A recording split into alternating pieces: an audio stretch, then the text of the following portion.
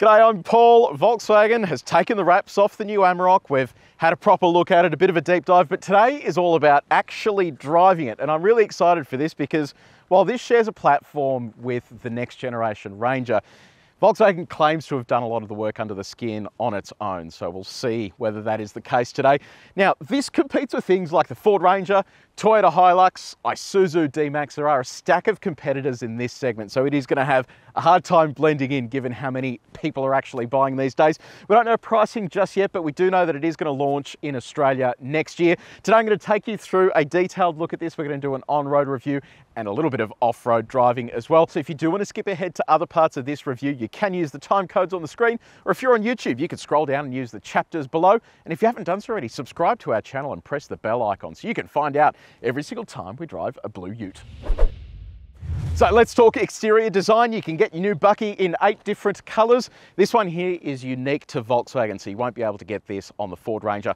Now, just very quickly as well, the Ford Ranger, how did they make this look so different? Well, Volkswagen actually installed 20 engineers and designers out of Ford's headquarters in Geelong, where they were doing all the engineering work on this. And Volkswagen was involved right from the very beginning of that whole process. So that meant they could have their own design and integrate their own components. And when we go inside the cab, I'll give you a better idea of all the sort of Volkswagen specific stuff that's in there. So that is why, despite this sharing a platform with the Ranger, it looks totally different. So down the front here, depending on which grade you go for, you get different designs. And this one here is the top spec. It's called the Aventra, sorry, there's no D in there. And then depending on which grade you actually go for in between, it will then change all of these colors. Even the base model has like a black setup down the front here. It looks pretty tough actually. So big grille here for cooling for that engine, big Volkswagen logo as well with a camera there with a little washer installed. Amarok lettering deep etched into there with a radar down the bottom. The headlights, matrix LED headlights, and they've actually got that across most of the range, which I think is pretty impressive. Fog lights down the bottom there as well. And then we'll whip around to the side. Now down here, get ready for this, 21-inch alloy wheels, absolutely enormous. So I don't know how this is going to go in terms of the way that it drives both on-road and off-road. A 21-inch wheel on a dual cab ute is an adventurous option, but they do have a custom suspension tune for this wheel layout. And keep in mind as well that they do have a 21-inch alloy wheel on the Everetts, so the platform is engineered and designed to take this type of thing. You get front and rear disc brakes, you get wheel arch cladding up the top here as well. I like these flared wheel arches as well. They stick out nicely and give this quite a bit of character too. Now, up the top here, you have chrome on that wing mirror, a camera built into here for the 360 camera, zone lighting as well, and an indicator built into there. Not a huge fan of these side steps. When I was getting up on them before, they're quite sort of flimsy, so I don't know, if you're going to be doing any off-roading and you collect a rock on one of those, it could be the end of your side step pretty quickly. Chrome door handles there, you've got roof rails, privacy glass. I quite like this, so sail plane with a little compass built into there for good measure. Under the back here, you have leaf spring suspensions. They haven't gone down the path of a coil sprung setup. And look, I think the Ranger drives fine without coil springs, and hopefully this feels the same as the Ranger does. 4Motion on the side here, because that is Volkswagen's version of all-wheel drive. This particular spec with the V6 comes with a constant all-wheel drive system as well. Come around to the rear.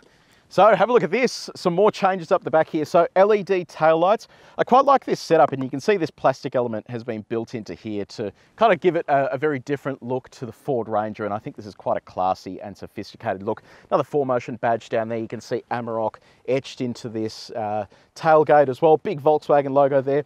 3.5 ton brake towing capacity, which is good news. A little more of that chrome highlight. Did notice there is no side step here like you do find on Ranger variants outside of the Raptor, which make getting things out of the tray a little easier. So they've obviously not gone with that for the Amarok for some reason. Now, inside the tray, you've got a pretty familiar setup to the Ranger. You have this bed liner. It's not the spray-in type, but you do have an electric roller cover, so that whips out of the way. And it gives you the same interior dimensions here as you're going to find in the Ranger as well, which means fitting a Euro-sized pallet too, which is good news. And finally, built into the tailgate, you've got a torsion bar in there, which makes it easier to open and close that tailgate. So let's jump inside the cabin. I'll run you through the infotainment system and some of the Volkswagen touches. So we are inside the Amarok. Let's start off with the key. So looks familiar. It's the same key as the Ford Ranger. So unlock, lock, and then 2 button pushes here to open the roller cover on the tray, and then a Volkswagen logo on the back there. It's a proximity sensing key, so you can leave that in your pocket. Once you're inside, you have a button here on just next to the steering wheel to turn it all over. Now, Have a look at this. It does look a little bit familiar to Ranger, but in a similar theme to the front and the exterior design, Volkswagen has added all of their touches, including a custom infotainment system. I'll run you through in just a second. But I do like touches like this. You've basically got this sort of leather material along the dashboard there to replace the soft touch stuff that Ford uses.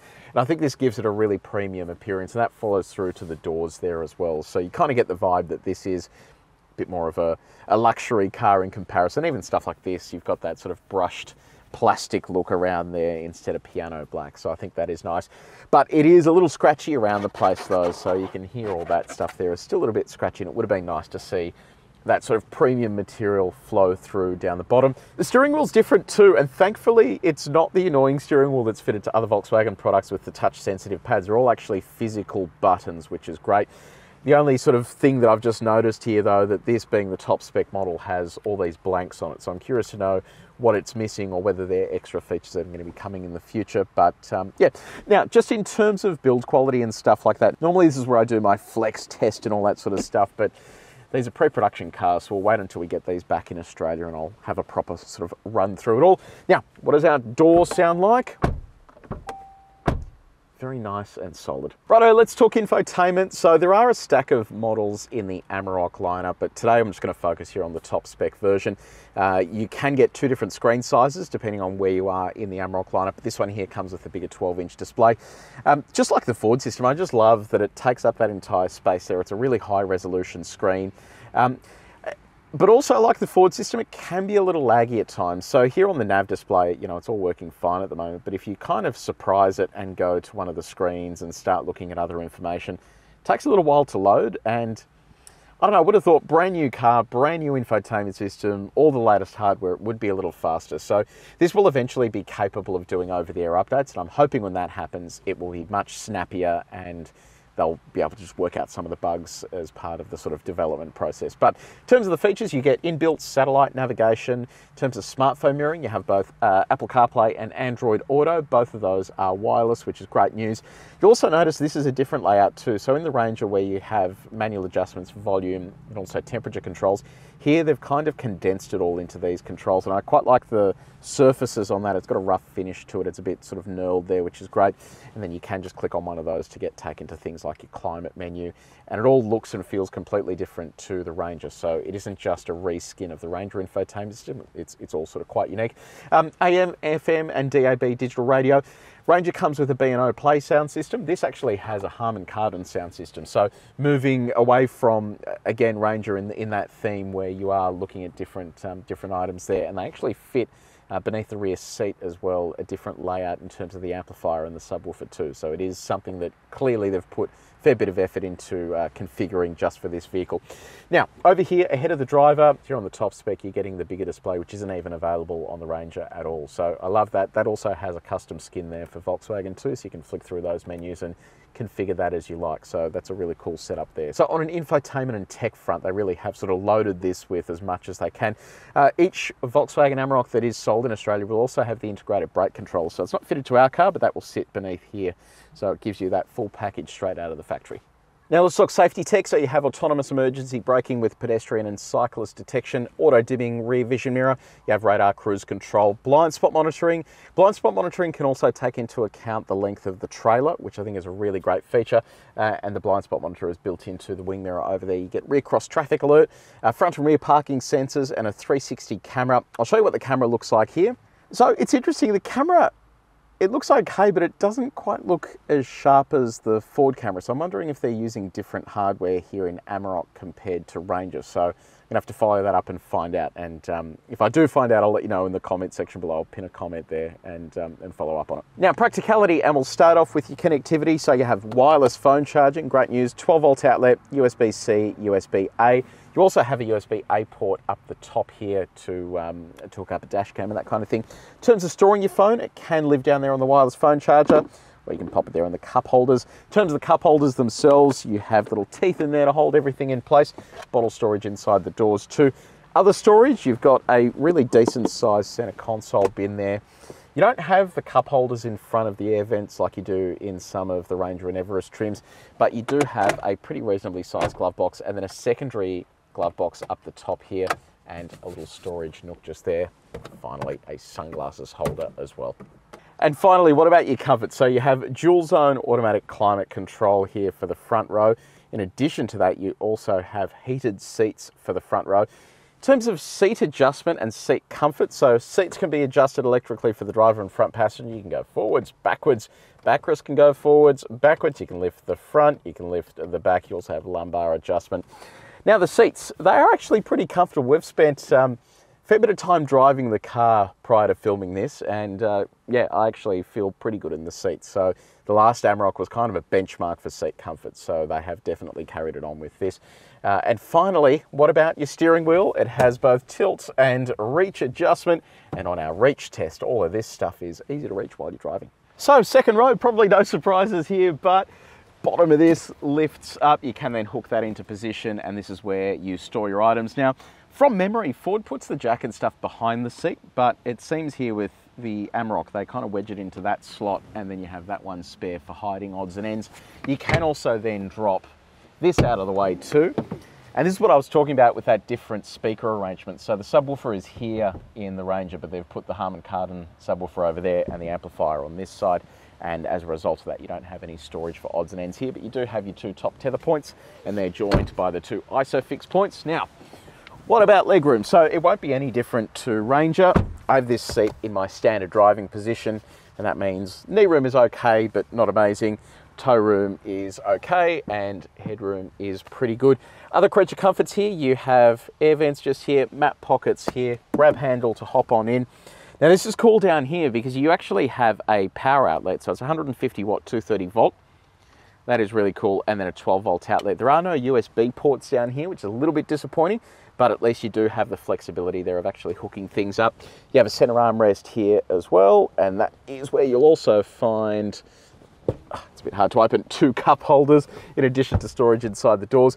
I will also point out as well, notice this doesn't really fit that well back here, so I don't know if that's just a pre-production thing, but hopefully they fix that for the production cars when they do finally hit the roads in Australia.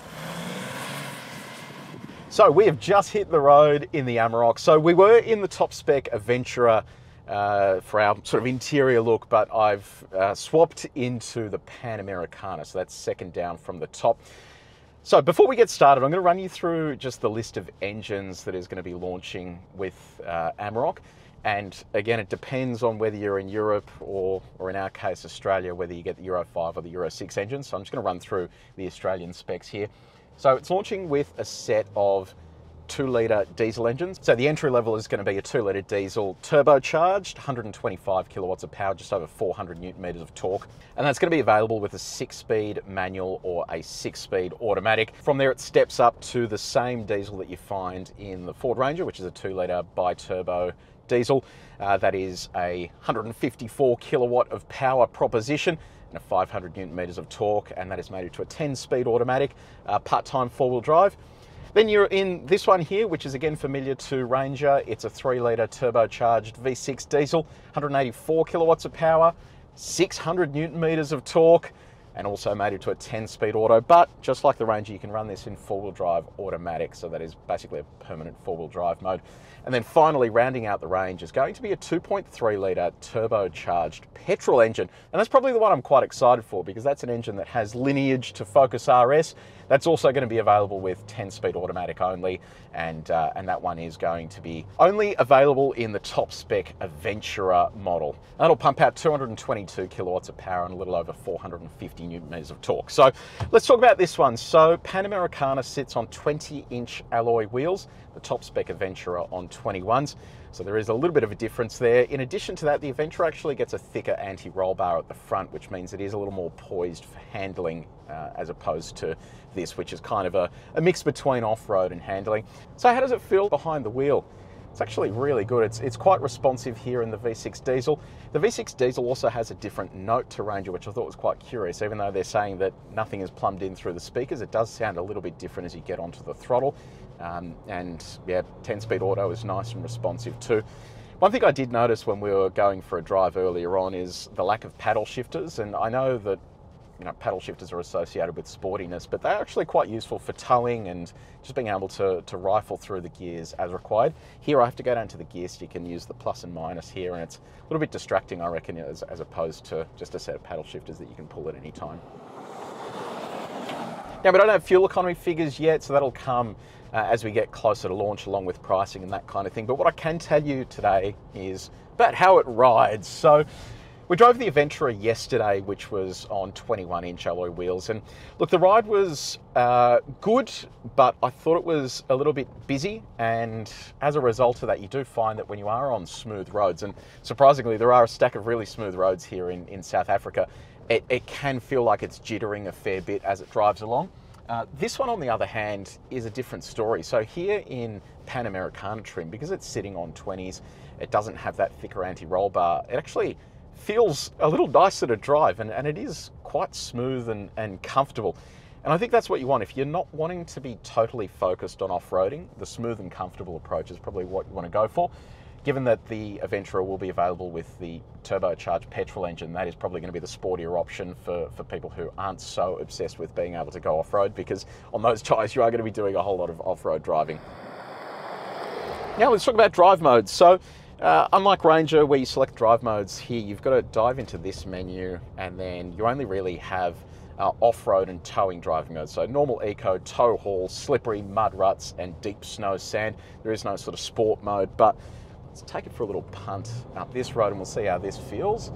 Nice twisty section of road. Oh, this feels really good. I'm finding as we power through some of these bends, especially the higher speed ones, it really hooks up nicely and you can lean into the throttle. Especially here in that four-wheel drive auto mode, it's able to shuffle torque between the front and rear axles as required. And as a result of that, you don't get any of that sort of understeery, oversteery feel that you get in some dual cab utes, which are just rear-wheel drive oriented. And this engine is really responsive as well. 10-speed auto is nice and sharp and quick, dives back through the gears, pins you back in the seat. That 600 newton meters of torque is just a really good combination with this size of vehicle. So we don't have an official 0 to 100 time for the Amarok, but put it up against the V-Box and this is how it went.